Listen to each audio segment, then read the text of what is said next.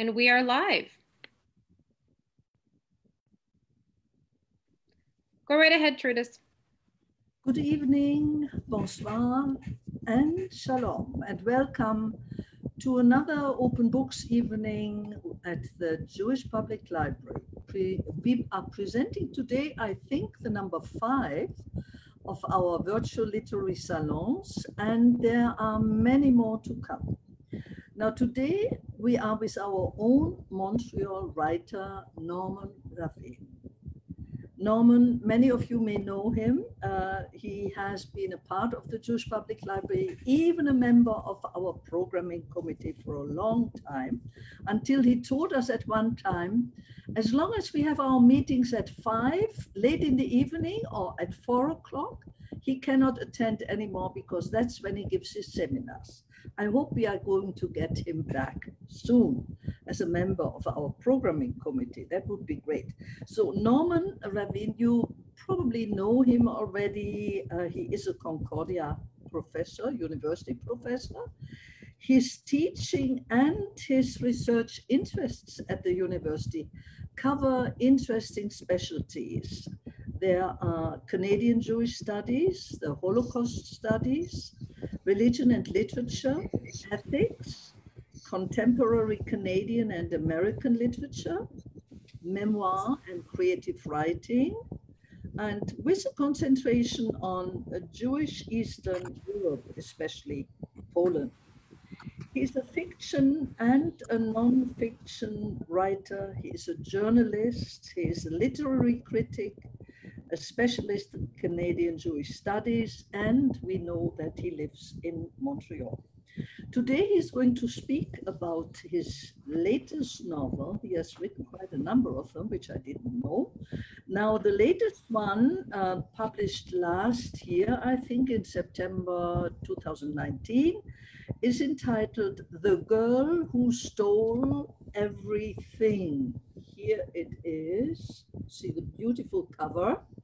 And it was published by Linda Leith Publishing House. Please go and buy the book. It's very good reading, especially now in summertime when you have time to sit outside.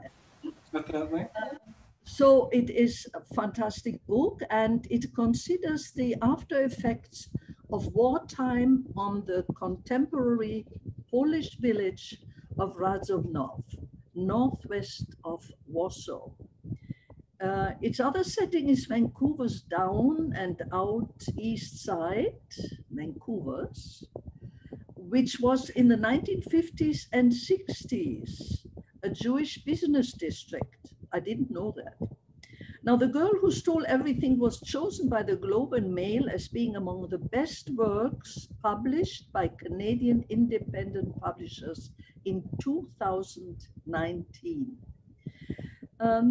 Norman's books, the other books, quite a number of titles, they have won prizes in Montreal, in Toronto, in Edmonton, and they include just a few titles: Sex, Skyscrapers and Standard Yiddish, Hidden Canada, An Intimate Travel, and the edited collection Not Quite Mainstream, Canadian Jewish Thought Stories, and A House of Words, Jewish Writing, Identity, and Memory. Well, I think we leave it at that. And we are going to welcome Norman to speak about this new book he has written, what made him write about it, and I'm really looking forward to hear more about it. So please welcome him, and let's listen. Hi, I'm Norm Ravvin. I'm glad to be part of the Jewish Public Library's series of writers.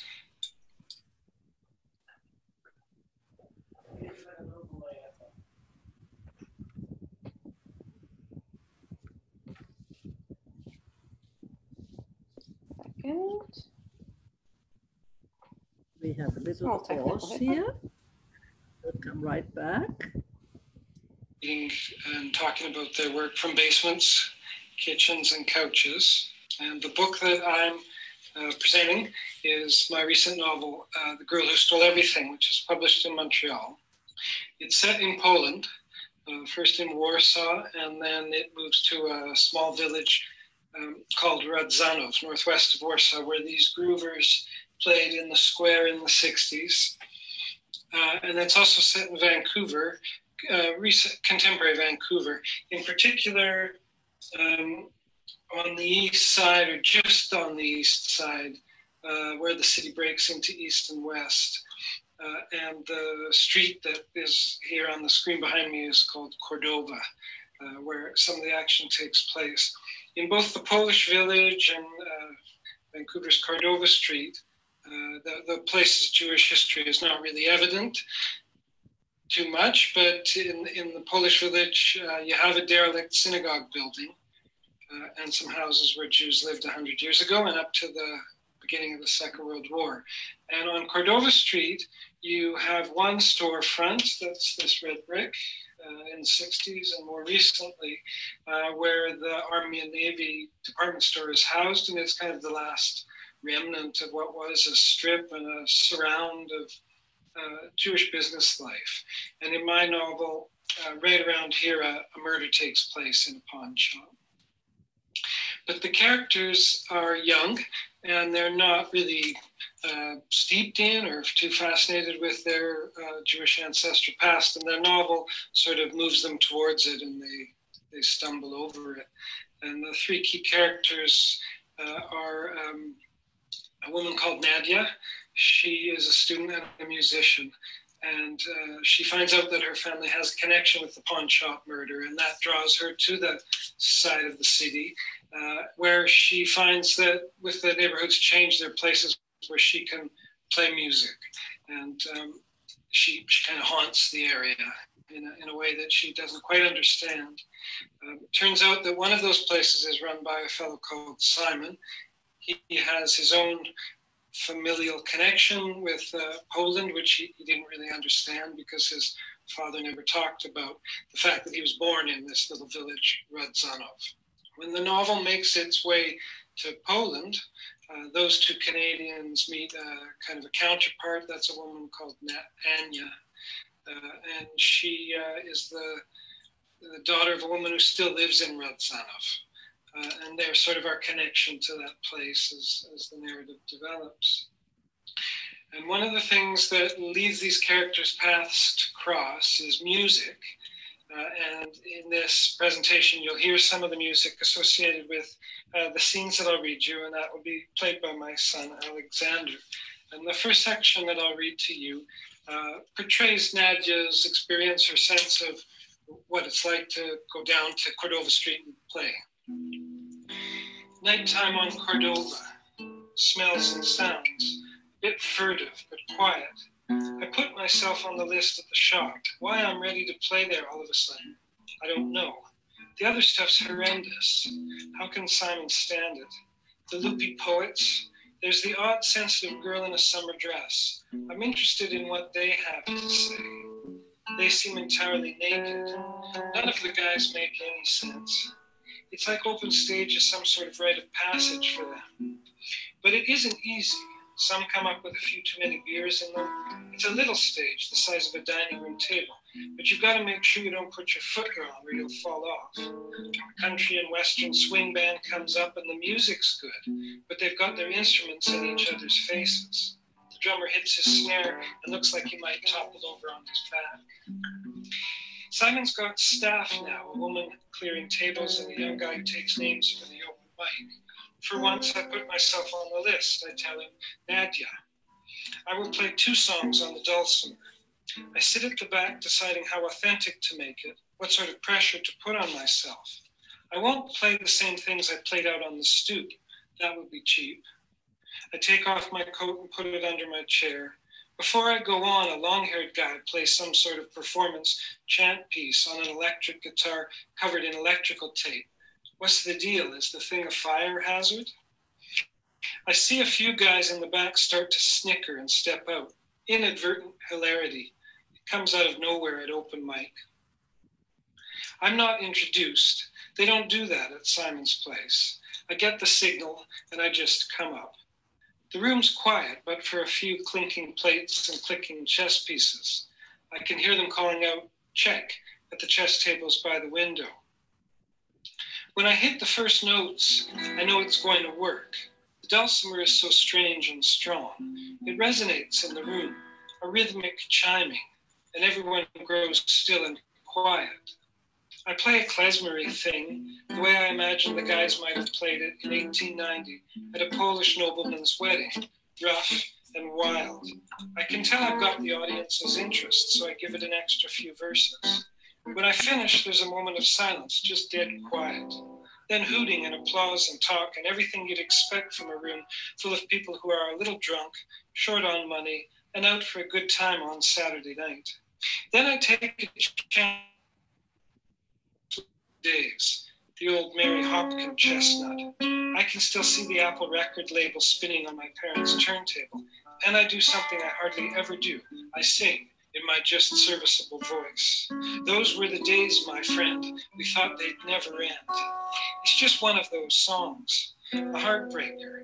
It's very satisfying to sing it out in the room with strange faces gazing up at me. I feel as if I've snuck into a secret cave and uncovered the genie's lamp. And that's it. I know the way out the back. So I gather my things and head that way. I disappear down the alley I came up in daylight. The locals are doing their stuff out there. Smells and sounds. Like the scene in Dead Man, where Johnny Depp walks into the railroad town of Machine and gets an eyeful along the way.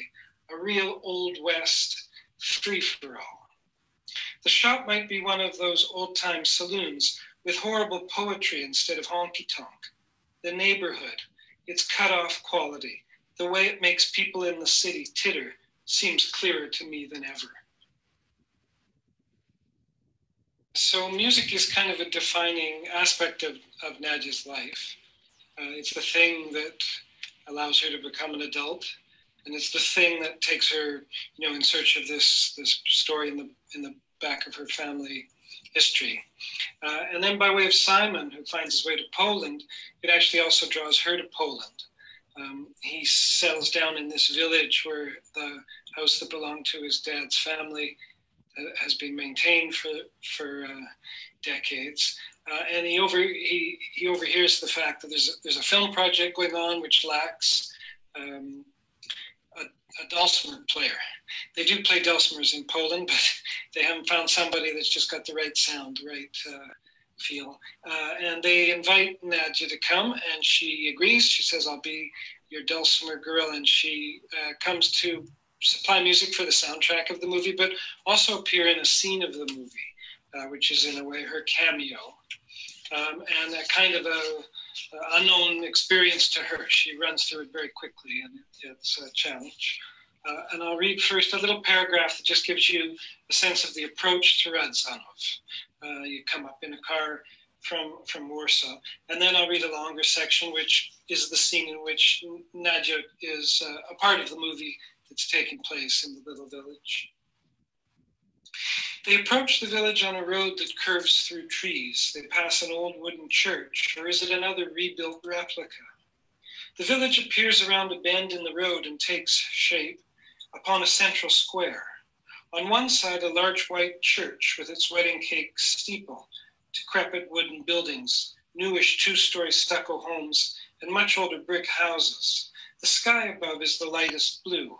The driver turns his head as they roll to a stop and says, "Radzanov, Market Square." Nadia gets out to stretch, and there in the doorway is Simon. So they have a kind of an encounter, sort of a cinematic, maybe only partially believable scene. And then Nadia is rushed off because they need her to do her thing and time's wasting. So here is the film set as she takes part in it. And it begins with another character's voice. She's called Charlie. She's the production manager of the scene. "Okay." Charlie points to a chair that sits on a rise in the meadow some 20 meters off. "You sit there. We'll film from the back." And with that, she points at a raised platform from above as well. The chair is mic'd. "In Warsaw, we'll have you play the same piece in case we need a film." "What is this field?" Nadia wonders aloud as the camera people jostle with their equipment. Charlie glances at her a little shyly. "We needed something, unpeopled, with a good view into the distance. She waves at the trees, the escarpment, the cloudless sky. They walk toward the chair. Nadia settles herself on it. We need you, Charlie says, to sit still when you play. Nadia puts her boots firmly on the grass and gets her instrument in place, mid-thigh, to feel the right looseness. She gives the strings a strum. Charlie hovers nearby and then is gone. Gazing into the distance, Nadia wonders if she will ever again play music in so strange a setting. So, Charlie's back. Are you ready? Nadia nods. Her song is titled Romanische Fantasien. Of the recordings she sent as possibilities, it's the one that fit the filmmaker's idea of a Jewish-Polish song, or a Polish-Jewish song, depending on who she corresponded with. Charlie had written to say the director thought Nadia played like an old Polish blues man. Hearing this after reading, she wrote. Can you believe he said that? Charlie lays a light hand on Nadia's shoulder and speaks quietly. When I've backed off, count 50. Then play. You won't be aware of us at all. The camera guy will be able to shift his depth of field, so we'll bring you in close, okay? Nadia nods. Once Charlie is out of view, she counts from 50 down to 10, 9, 8, 7, 6, 5, slowing herself at 4, 3, 2, 1, and into the slow repetition of the song's first chords. A bird calls, and she takes this as her cue to shift into the quicker pace at the center of the song, a whirl of rhythm, much faster than the rest, which might have once given dancers at a wedding what they needed to propel the bride up on a rickety chair, like the one she sits on. Ecstatic music. Then back to the slow, stately march in order for the song to close in on itself and return to where it started. It's a song that could effectively go on forever, in and out of its fast and slow sections. Nadia listens to the way the dulcimer sounds in the meadow. As she nears the song's final movement, a crazy thing happens.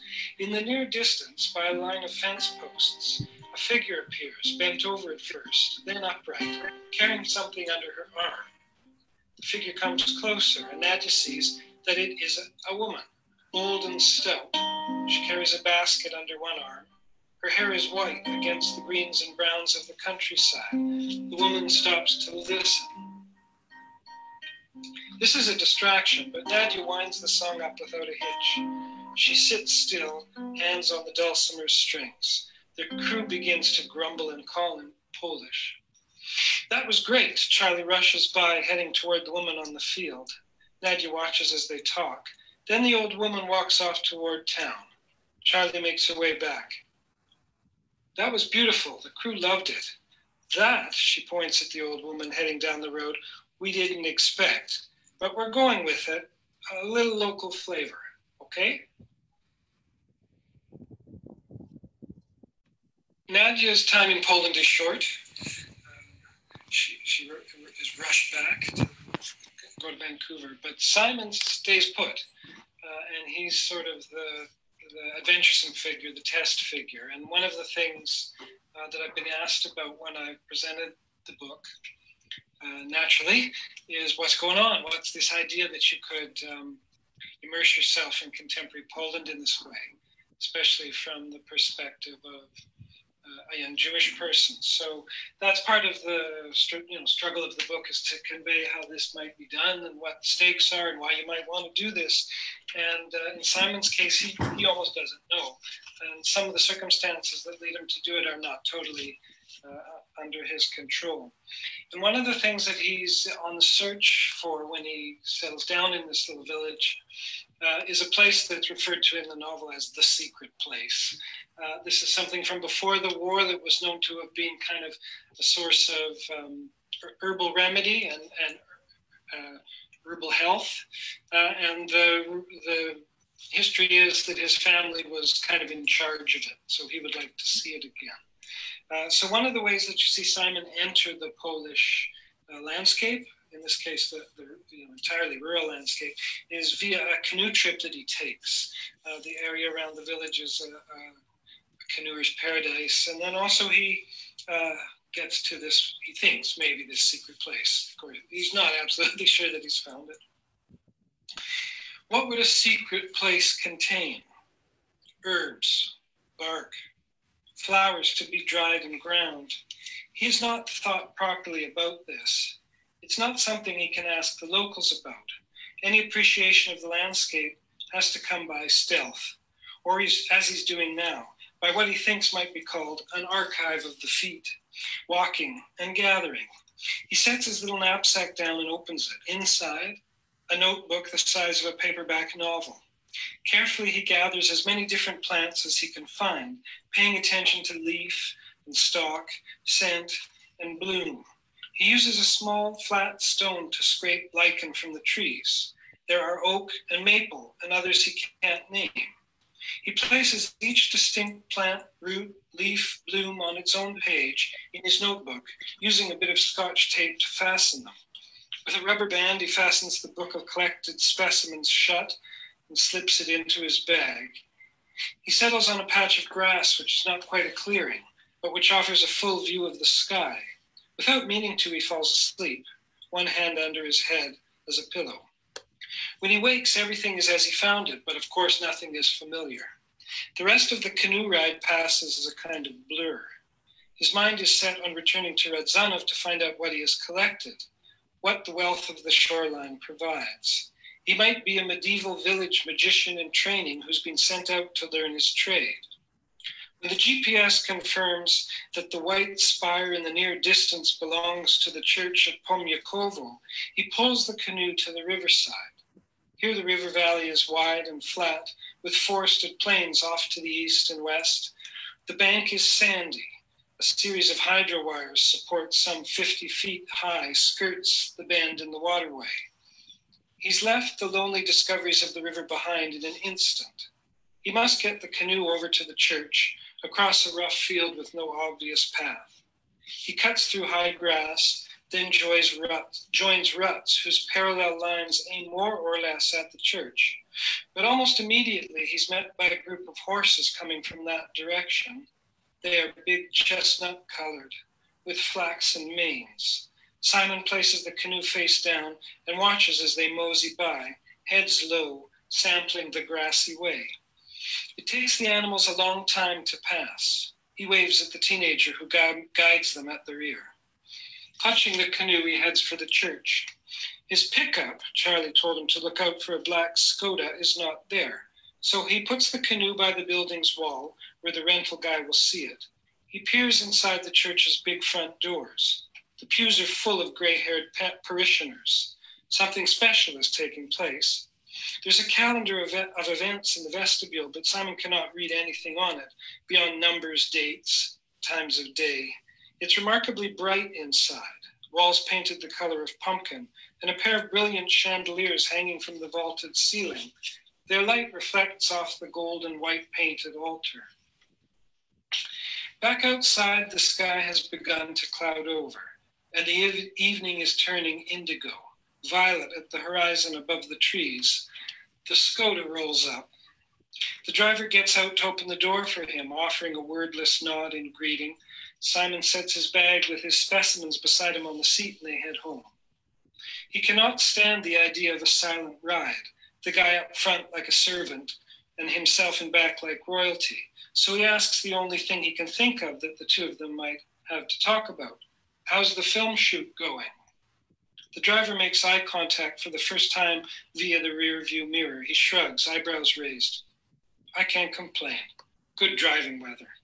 What about the shoot? Too many actors dressed as Nazis. You know, to hell with them.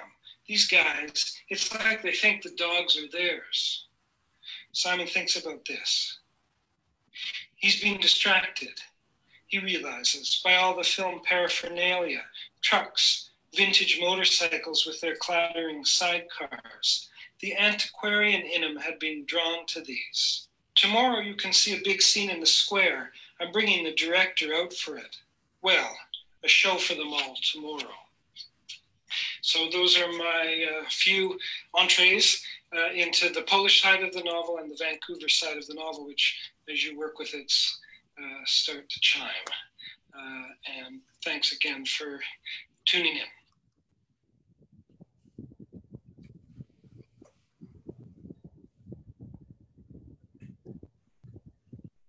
We back? Hi, Trudis. Hi. If we are back on the screen, I would like to ask a few questions. First of all, I want to thank you. I want to thank Norman for offering us an introduction to the background of the book, the interest he may have raised and the questions which may be coming. But in any case, to buy the book, which is very readable, easy to get into. Also the division of the chapters and the parts of the book. But there is one question for me which struck me right away, and that was, why Vancouver as the new world place in comparison to the old world place in Poland? Why not Montreal? Why not Toronto? Because there are followers here with waves of newcomers after World War II. So my question was right away, why Vancouver? And you have mentioned some already before, but still, I'm still amazed at that. What attracted you to it? Okay. Well, I know the other two cities that you mentioned well, and I like them. And Vancouver is a city I've written about before. And the part of the city that I'm largely dealing with in this book is really the old side of the downtown, which has become in many ways a problem for the city, although it's undergoing regeneration. But the quirk in the story about that part of town is that in the 40s and the 50s, it was a Jewish business district. And that's a story that has generally not been told. And many of the patterns and the elements that you would have in Toronto on Spadina or here on the Main, you have in Vancouver on Cordova Street. So that would be, I guess, one of the book's challenges, that you shift your state of mind in terms of thinking about Jews in the earlier part of the 20th century and place it there. And then once you start to encounter the characters, you get a sense that a lot of the patterns and family experiences are somewhat alike, but they've got their own Vancouver spirit. The Vancouver angle of it makes it fun, I have to say. And the possibility of doing it new, it's fresh. Yeah, that's the other question. Is it known? Is it well known? For me, it was something completely new. But yes. I'm a newcomer to this country anyway, and my home has been Montreal, part of it Toronto too, but basically Montreal. But Vancouver, it was always a sightseeing tour, on the coast, which had the prairies, yes. I mean, many of the Jews from the Ukraine and from Poland, other parts of Canada, but Vancouver, is it known? Is it known to people, or did you want to make it known with the novel? Well, so it's a good question. The answer is largely not. But once you dig into it, it's not as if you're picking at crumbs. There's a lot there. And the thing that I had to work with as the sort of kernel is an actual event that took place in Vancouver, which has to do with what is now the Skid Row. So I was working with history that I was turning over into fiction. And part of what drew me to the Vancouver way of doing this is what I know about Vancouver in the 60s. So my avenue through the city is in part how I know it contemporarily, but then the history of those streets was what I wanted to bring out as well. Okay, and then the other thing is, which is new and refreshing in a certain way for me at least, why the young generation at the center, in the center really? Why the young generation? Yeah, half my age, the character. They're fun. The characters are half my age. The one thing for sure is that they're not bound down, right? They're in a time of life when they don't have family, they don't have children. Their relationship to their parents is also kind of open-ended and nebulous because they're at an age at which the parents are not necessarily so terrifically important. And they're also a generational group that I think of being a bit different than myself, at distance, as I say in the video, from their Jewish past. In Yeah, some yeah. way, the thing that the book presents to them, the way the characters move into the narrative, is that they stumble over these aspects of Jewish ancestry. Happens in Vancouver, happens in Poland. The idea of that for me was it'd be fun to watch characters not have the heart for it till it kind of landed on them. And then the narrative takes them forward, whether it's on the Vancouver side or even more strangely, you could say, in a village in Poland. So there, the two different settings have kind of similar pressures related to the question you're asking. That is, what is there to tell Jewishly about Cordova Street? Well, a lot.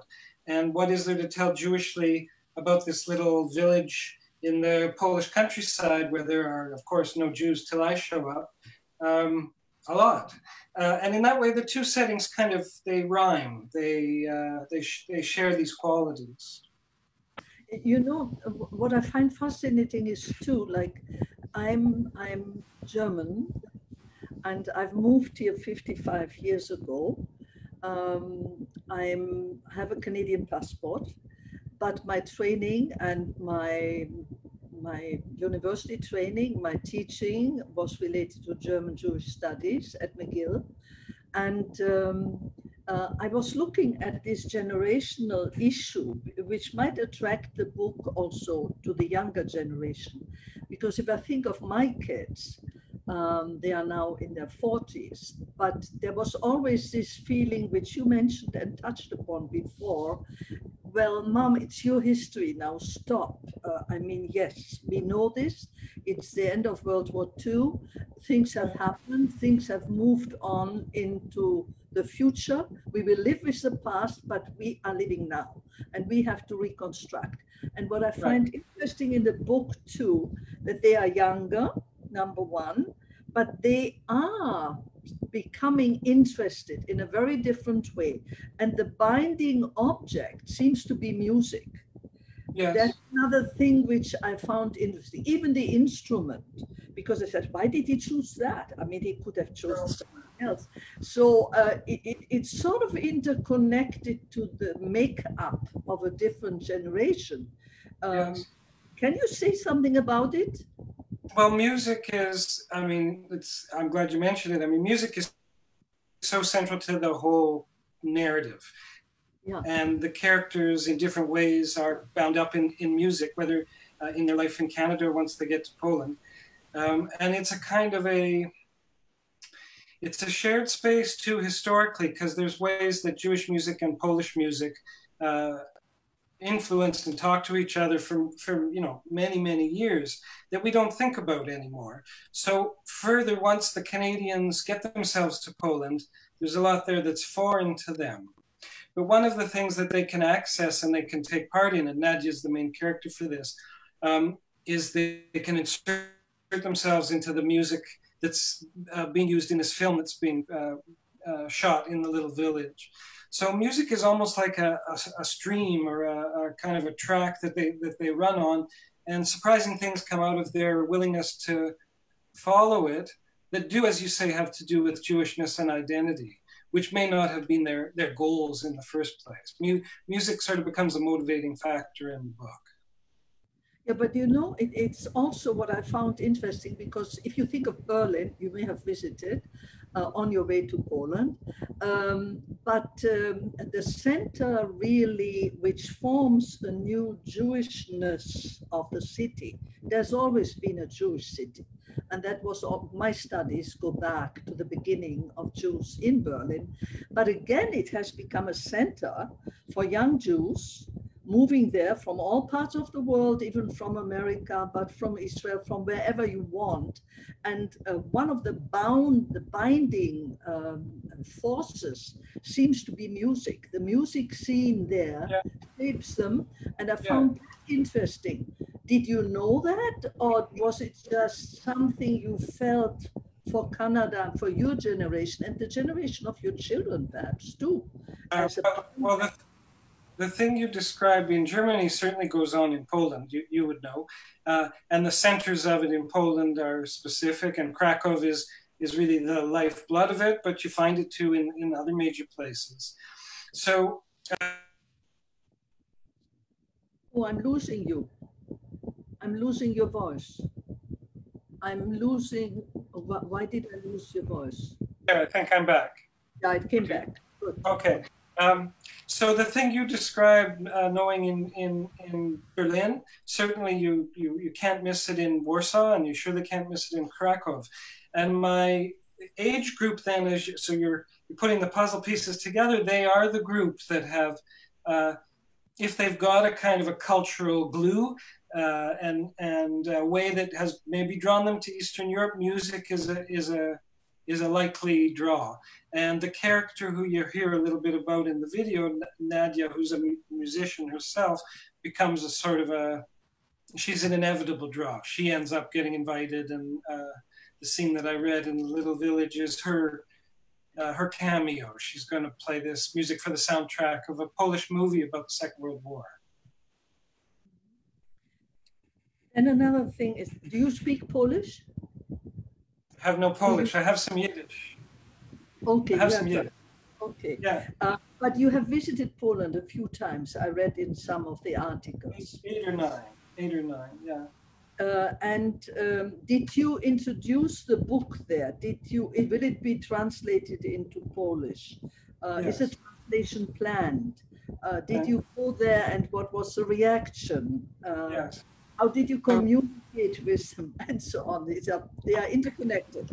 So thanks for asking that. That's important to me and to the book. I have lots of colleagues and friends there. They tend to be excellent English speakers. So when I go into this context, and I have had lots of opportunities to read my fiction there, I'm reading to people with English which is at least as good as mine. And they're often interested in North American literature and sometimes Jewish literature. So my fault line and the absence of Polish is only a small problem. It's a problem, but it doesn't prevent communication and access, but ways of us getting to know each other. And the novel was launched in Lodz in the fall of 2019 at a wonderful place in the central part of the city. And that was a kind of a literature house where the Polish writers get their books launched. It was the best imaginable launch for this kind of a book because it demands a Polish readership, I think. And there were lots of young people in the audience, and that was satisfying. But the present story is I haven't got a translator for it, though I'm working on that. And I sure hope we can get it out in Polish.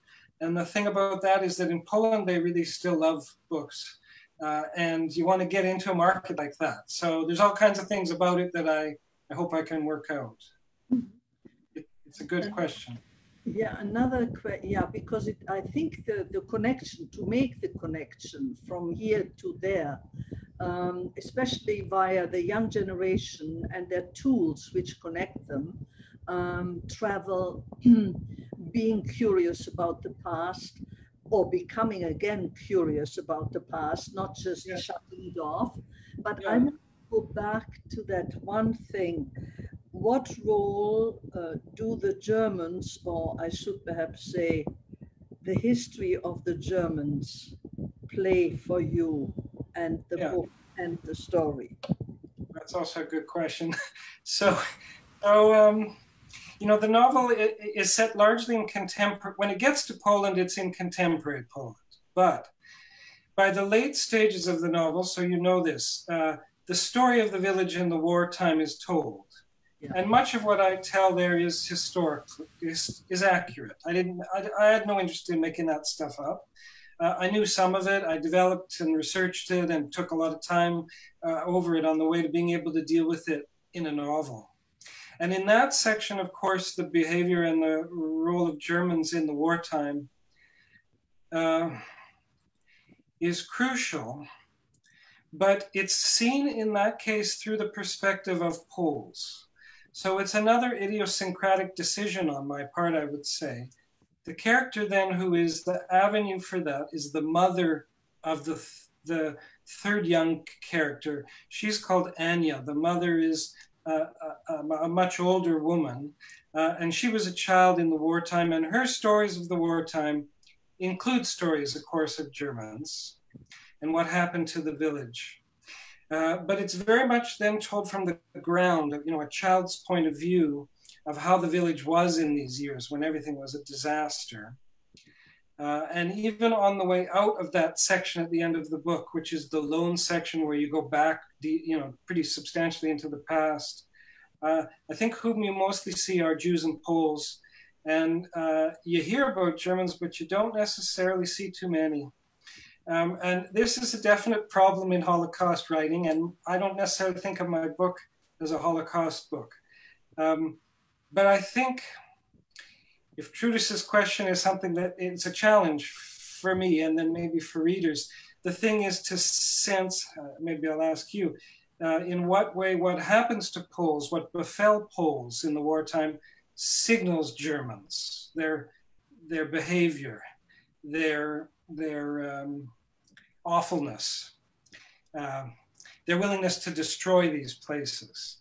That aspect, I hope, comes through in the short section, which is a historical portrait in some ways of the little village. Is that fair to say of the late stage of the book?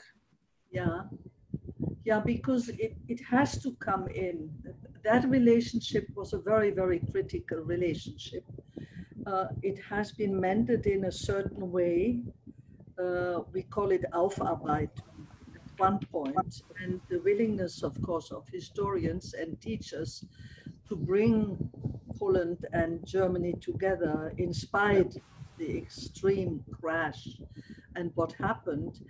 But still, it has to be dealt with, even with the younger generation, and it is being dealt with. And how to express that in a novel is difficult. And I just want to lead you to a quote of you, in fact, which touched me in a way, because I'm one of those people who was born before the war, and I come from Cologne, a city which was largely destroyed, except for the cathedral.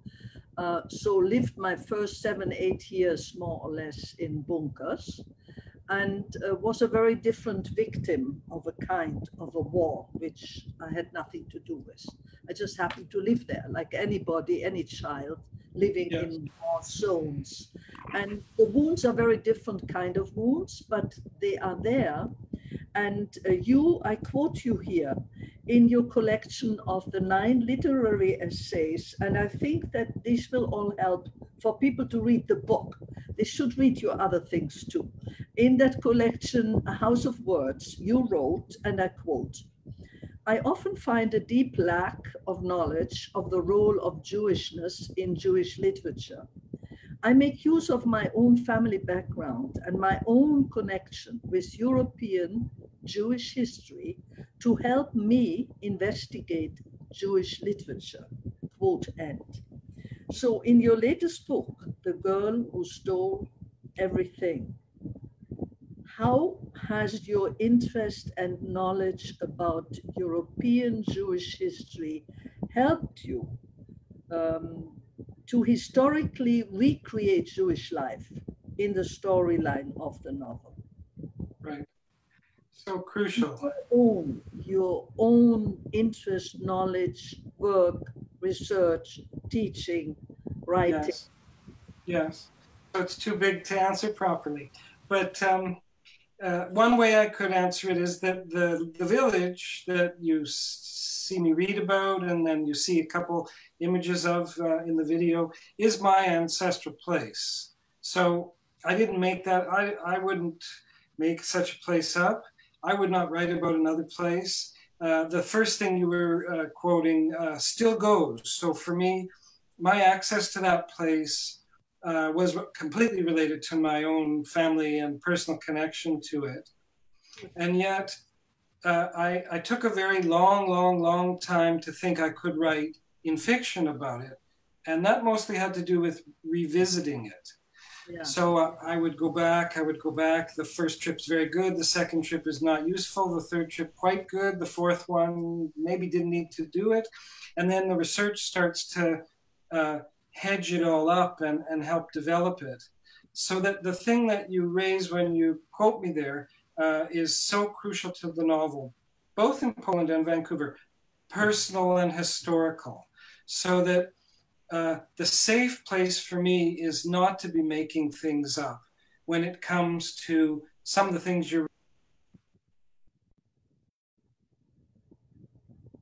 I lose you again. I lose the sound. Okay, how about now? Yeah, you're there. You're there. Good. Yeah. So you sort of raise something which is a kind of a scaffolding in the novel. That is the personal, then it is the visits, then it is the research, then it is the decision, how this could be framed in fiction. And the project you described in that quote that you read from something I wrote 23 years ago is still mine. It's my way of operating. Personal and historical, so connected, and working in the particular, so that I should not ever be generalizing, ever, about a Polish village. I don't want to be doing that. I want to be doing my best to convey this place, and then all the related things that your questions have been raising, as they might emanate from that place. Again, because I'm not Jewish. I was educated in a Catholic convent until age 19. So you see, I come from a very different part of the world and education. And also what is perhaps fascinating, coming from Cologne, which was the oldest Jewish settlement in Germany, that was my interest in the very beginning, what happened to the Jewish world in Cologne, and my research. And that is why the culture studies I followed in Germany, they have to do with German Jewish cultural issues. So it's something which will never leave me, the question. And that's why your quotes in the House of Words, some of them hit me, especially what is the main feature, if you can, it's probably not a fair question, the main feature of knowledge of the role of Jewishness in Jewish literature. Yeah. Well, in Canada, that has a particular problem, which has maybe become a little less dire. That is that Jewish writers were read. There's no doubt about that. And they were reviewed and they got accolades. Yeah. But whether when they were read and reviewed and received those accolades, the Jewishness in their writing was comprehended and sort of opened up and made clear to readers, I would say has been a long-standing problem here. Not in the same way in the United States. I would not, if I were an American, I wouldn't be saying that. So the thing that you're raising there is something maybe I could have been a little more careful about. I mean, it's a problem for, it's not good if a Jewish book is reviewed without proper, careful, attentive work with the aspects of Jewish identity, Jewish history, whatever it is, Jewish music, being brought out. So when I'm working as a critic or a journalist, I'm concerned about that. And when I'm working as a fiction writer, I guess I would always have to be hopefully careful that the way I'm presenting these things, so you're saying, why Vancouver? The novel should convey to the reader, oh, this is something Jewish, Vancouverly, that I didn't get. I didn't know it. And now once I've read this novel, I get it. Okay. So your question is it's right on the mark in some way. Yeah, and then I end with one because our time is running out slowly. When I do visit Vancouver next time, Yes. to Cordova Street, will I find signs of Jewish life there? And if not, because that is what I frequently do when I travel, I try to find places, shapes of places, Yeah. elements of places where Jewish life took place and Yes. part of the life there.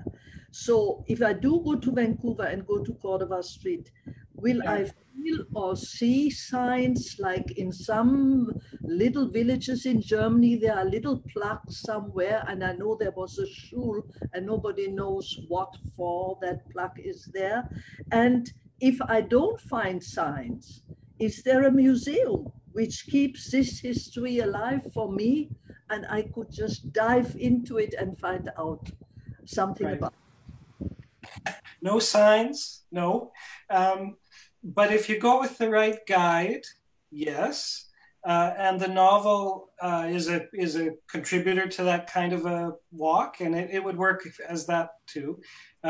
And there is a museum associated with an archive and Holocaust Center in Vancouver, and they run a lot of walking tours. You know, walking tours are happening here. They're happening in Vancouver as well. And the walking tour guy will point to these buildings and tell you this here and that there, in 1940, 1962. But otherwise, no. If you just wander and take it easy, it's all lost. It is lost. So, but then I think we have to thank you for making it come to life and opening up a real different place and territory where we have to look for those traces. So I want to thank you for having been with us. I want to thank Roxana for her program skills and her way to be able to convince Canadian writers like you to come and spend the evenings with us and introducing us to not only this extremely enjoyable book to read. I hope everybody is going to get it. I was told today that you can actually get it at Costco if you cannot go to Indigo yet or order it and so on. Okay. That it is on their shelves there, which is fantastic. And we thank you for having been here. We thank Roxana, the Jewish Public Library. We thank Maria, our technical director. Couldn't do it without her. Yeah, who leads us into these evenings. And I thank you very much. I really learned a lot. Thank you very much for your patience. Thanks, Trudis. It was fun.